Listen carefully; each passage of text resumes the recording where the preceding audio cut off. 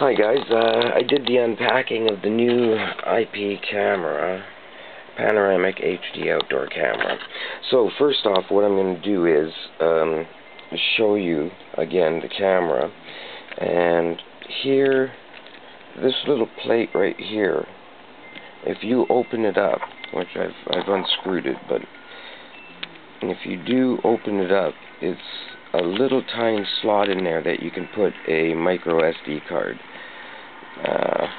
right here, and you'll see that the slot is right there, and you would stick a micro SD card in it, and that way you could record. For now, just leave that plate off.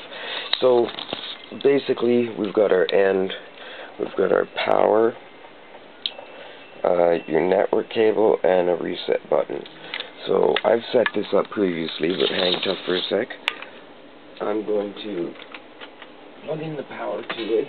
I'm going to plug in the network cable, and you see now there's a network cable in there. It's plugged in, and I am basically going to show you now how the software works.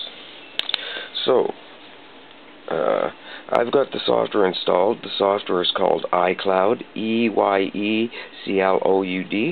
You just go to Google Play Store, you can get it. It looks like that icon right there. There you see the EyeCloud. And I've got it hooked up. I'm going to show you a few things first. You would add a new camera by going here to the little plus button, and then you could scan it. And if you'll notice on the camera, it has a scan bar right there. So if you don't have a QR reader, get one, and then you take this, you scan it, and it says this device has been added, click to continue, reconfigure Wi-Fi. And so you would go yes, continue, and please use app for Wi-Fi configuration. You see it telling you that the configuration tells you how to do it. Make sure the network cable's plugged in. There was a voice prompt, so we're good there. We see my shot. Place your smartphone near the camera, press send button, then wait for camera's response. And then you can just do this, and your camera would also do it. So that's one way you can do it, but I'm not going to do it that way. I just plugged it in. There's also, if you want to hook up, you can go to add a camera, and you could go others, and just do the IP camera search in LAN. Please connect the network cable with camera and your router. So we did. That's the way I like doing it. RJ45 port yellow light is flashing. And then there is a voice prompt. So it'll search it devices and LAN. And if you plugged it into your router / modem, it'll find it, and then it'll add it. Once it's added it, it's going to ask you for a password.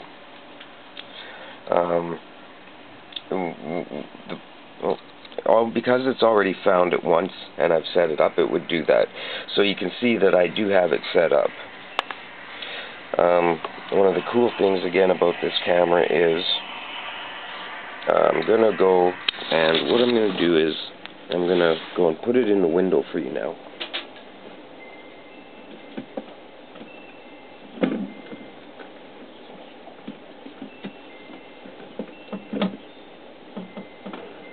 Hold on, I'm just trying to get it set up.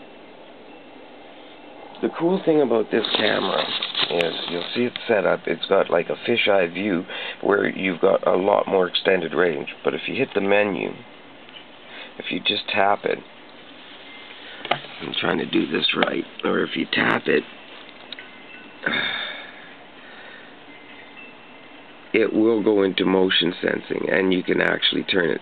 So that little green button there is what's giving us this. It's actually panning. The lens inside moves back and forth. So you get to see a whole lot more than if it's fixed.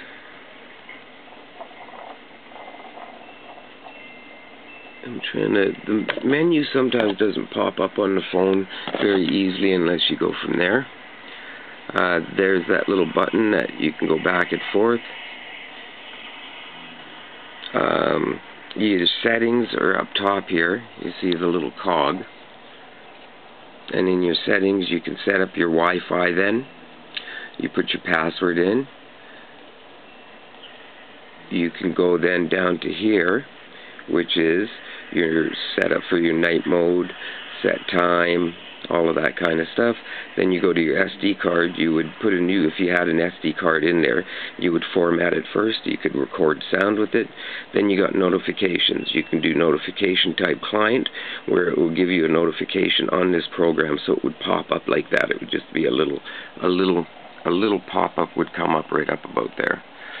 So you can also motion detection alarm and set that up for having motion detection alarms that would then come right to your phone. But one of the things I do is I'll get a tablet. I'll set the program up on the tablet, and if you notice, this tablet has got already set up. So basically, we're hooked up to the net. You get Wi-Fi, you get to set up all your parameters. Really easy to do. If you have any questions, you can always leave a message or send a message through the website here. Anyways, I'll try to do a better video later, maybe if I get another phone so I can set it up new and show you how. But you should be able to do it just like I've shown you and add new gear either with the network or doing the sound. Anyways, have a good day.